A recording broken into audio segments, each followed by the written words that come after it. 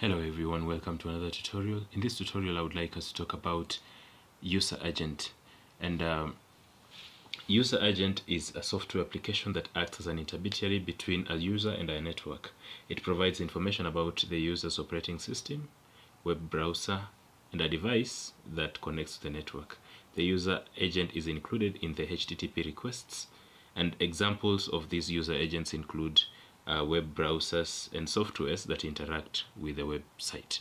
So in this case, you can be able to check the incoming request to your Laravel application and be able to know from which browser it is coming from which version of the browser, and from which Windows it is coming from. I mean, maybe which operating system it's coming from, whether it's Windows or whether it's Mac OS or Ubuntu or Linux. And you can be able to get all this information. How is this information important? It's important for us to be able to customize for each user the best user experience. For example, the users who use our applications in using mobile, you can be able to customize in a way that they can be able to get good user experience. It can also assist us to do analytics and check which devices our users are using to be able to reach our Laravel application. And then also the other factor that is very important, we can also be able to check the security of our application and also the security of our users. I believe you have checked applications, other applications whereby there is a list of the devices that our user uses in the system, and they can be able to revoke a device or something of that sort. And if a user uses a different device apart from that one, then you find an email is sent to their email address to tell them that there is somebody who is trying to log in from another place, and it looks suspicious. And in this case, if they are the ones, then they can continue to just access and ignore.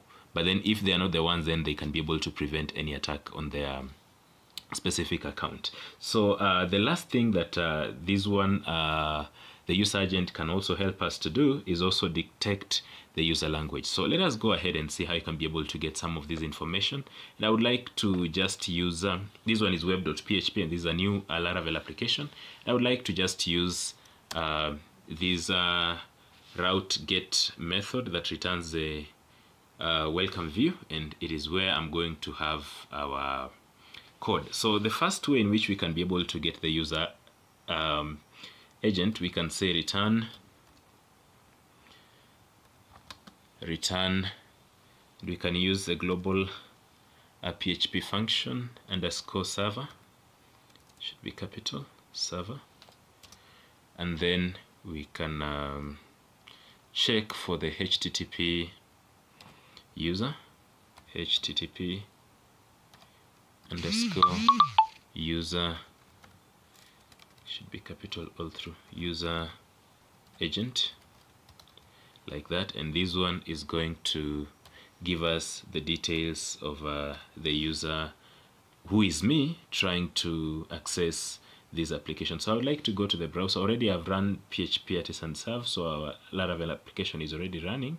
I would like to just check what it's going to return. I'm actually working on Windows machine, and it is 64 base, 64, the processor is 64-bit, and then also the browsers you can see that I'm using is Chrome. So if I visit localhost 8000, as you can see, we are getting some information that we are using Windows, and then 64-bit, and then of course we are using Chrome in this case, but of course it's mentioning Safari and other things. But there is a better way in which we can be able to do this, and before we look at it, we can also be able in Laravel to say return.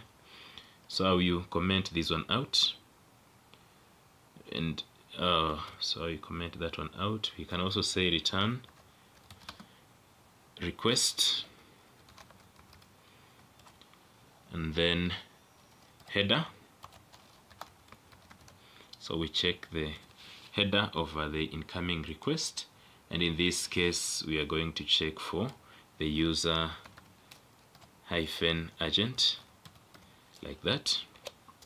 So even this one, when we refresh again, we will find that we are getting similar information, actually exactly similar information. I would like us to go ahead and install a package that can also be able to assist us to be able to do a little bit more. And this package is called, there's a name here that I do not know, JSON agent or something of that sort.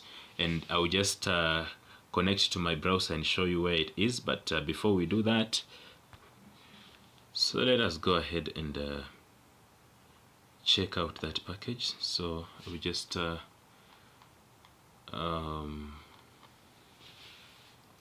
type this, Jensen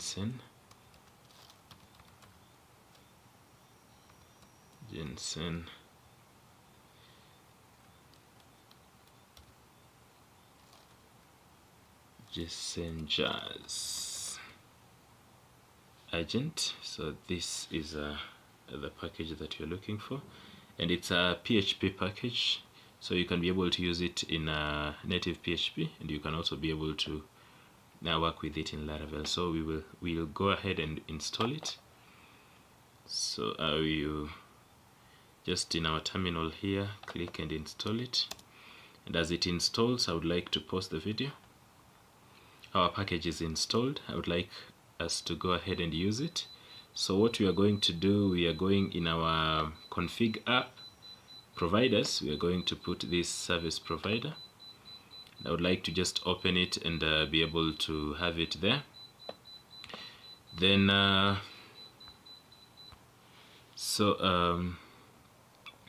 we are going to add this to our providers, and we open config app.php. Now we scroll downwards towards where we have our providers. So let me just scroll a little bit more. Yes, here where we have providers. And I think the way you can see, Laravel has actually been changed a little bit. This is not how it used to look in just previous versions. So but we can be able to paste this one here, and we are also supposed to paste this alias to the agent alias to the aliases. So we open here and then you scroll down a little bit more, and here we have aliases, and I'm going to paste this one also here. Now after we do that, then we are able to use our agent. So I'm going to just use it above as follows. I will copy this, use JSON agent like that under basic usage. So I'm going to paste it here, and after we paste it there, then we can be able to make the requests. And in this case, what we are going to have is to just say agent. So I'm going to comment out even this one that we did previously. So here I'm going to have agent. In the variable agent, we are going to have new agent.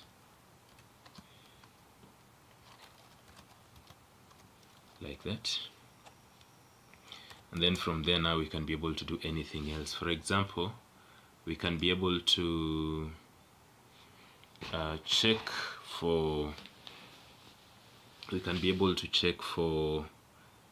the browser.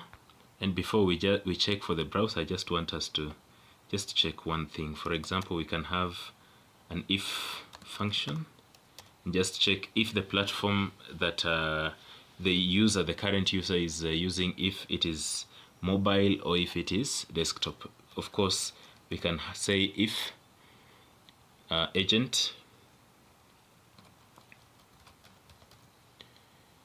is desktop,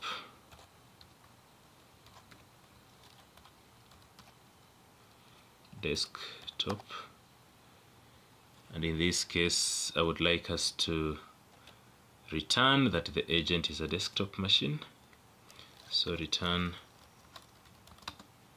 in this case, agent is desktop,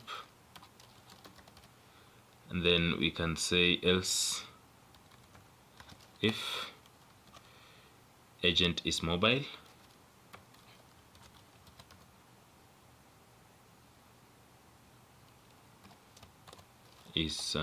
mobile. And in this case we can return that the agent is mobile, so return agent is mobile.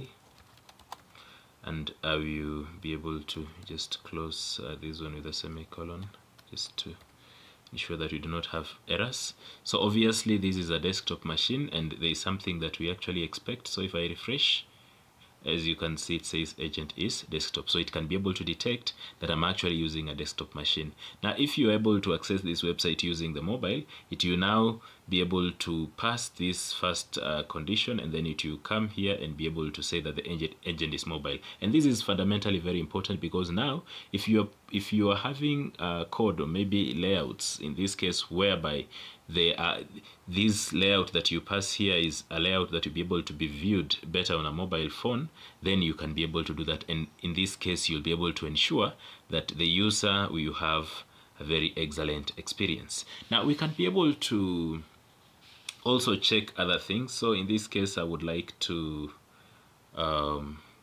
just comment everything here. So let me comment everything here, because I will be able to have this code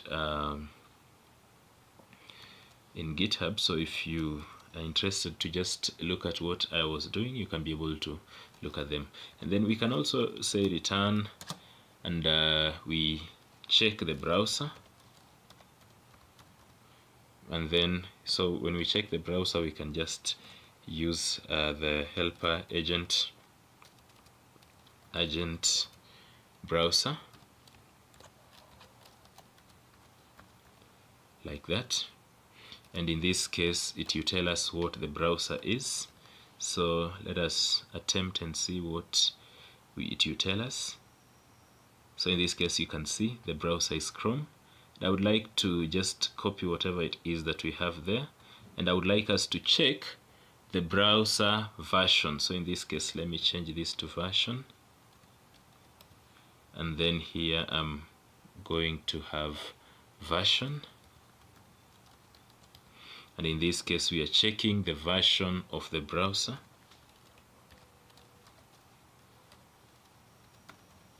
Like that. So after that I would like to remove this return here, such that it will be passed by the check, and then it will stop here where we are asking for the browser. So when I refresh again, you can see 112.0.0. that is the in this case the version of Chrome that I'm using.